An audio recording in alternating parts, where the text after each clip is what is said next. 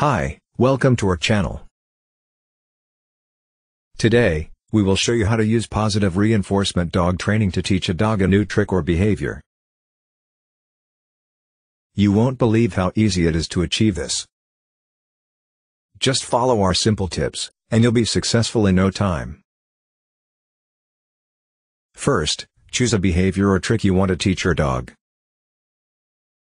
Then, decide on a command that you will use to indicate to your dog that it is time to perform the behavior. Once you have your signal, you're ready to start training.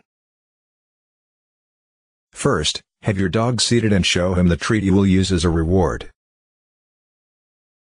Then, say the command, and immediately treat your dog when he performs the desired behavior. Repeat this process several times until your dog consistently performs the behavior when you provide the command.